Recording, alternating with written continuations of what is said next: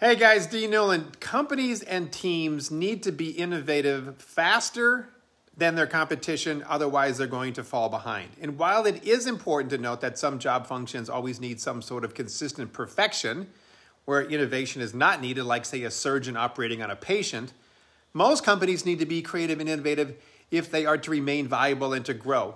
And so here are 3 things that leaders can do to inspire creativity and innovation with their teams. Number 1, create a compelling vision.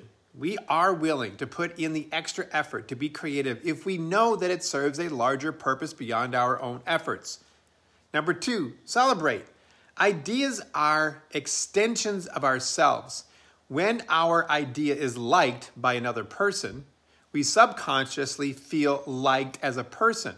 Therefore, celebrate new ideas. The exercise called Yes and. That's number 3. During the creative, innovative phase of ideation, the goal is the number of ideas, not the quality. Vetting comes later.